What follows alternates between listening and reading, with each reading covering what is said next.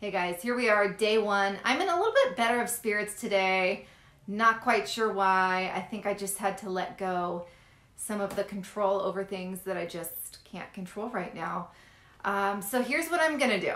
I wanna talk to you about a few things that Biden has managed to muck up within 24 hours of his presidency, okay? So here's something that really sticks in my craw. And we all knew that this was going to happen, but basically the WHO announced on the day that Biden was inaugurated that they are now going to change the way that they determine a positive COVID case. So now instead of just having one positive test, you have to have two and a prognosis or a diagnosis from a physician. I mean, you guys, seriously, think about that. Think about how that number is just going to plummet. It's already going down. I've heard reports saying Biden's in office and it's already going down. So asinine. I mean, beyond. It's infuriating. And for those of us who are awake to what is happening, oh my gosh. But to those who are asleep, which is half the nation, God help them. So that's just incredibly frustrating. The other thing is, and this was actually comical in a horribly disgusting horror movie way, Biden apparently has an earpiece in yesterday, and he and his wife are walking past the Marines, and clearly somebody was in his ear telling him to salute to the Marines, and instead he does this.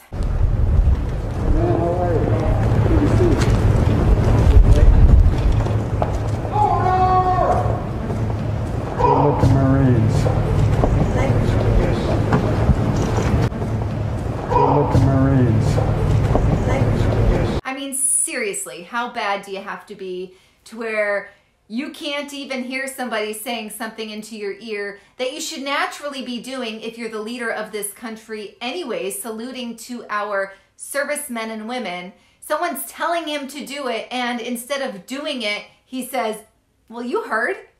Salute the Marines. Oh my gosh. Okay, moving on. So I will say I have a heart-on for Ted Cruz. I wasn't sure how I felt about him until recently. I don't know how you feel, but I feel that he has proven himself to be a true patriot. And today he was talking to this little Peabody. Oh my gosh, I had to write his last name down because the way it's pronounced is different than the way it's spelled. And it has the word but in it, and I'm a little immature at times. So anyways, it is Pete Buttigieg.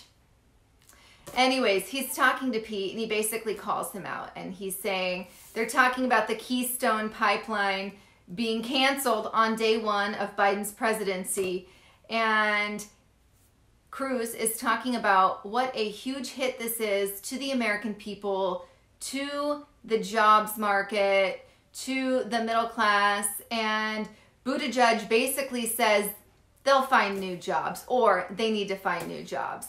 He says it without saying it, but what's happening is, so the Keystone project has been canceled, right? So what that does is that's eliminating, so there's 1,200 current union jobs now that are gone.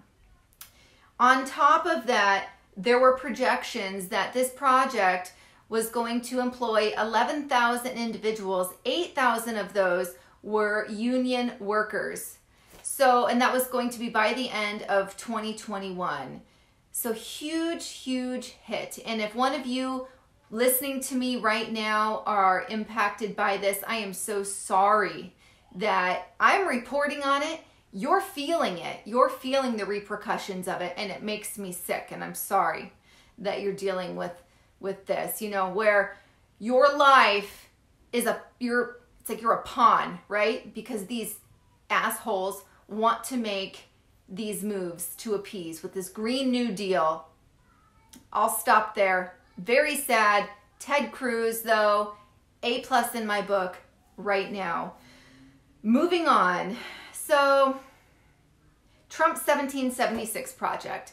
Now, for those of you who didn't know or who don't know the backstory on why he put that in place in September of 2020, that was after the New York Times posted the 1619 project, which basically attempted to reframe history to match the Black Lives Matter movement, to match that tone. And really what the 1776 project was a dedication to our children to teach them accurate history. Accurate.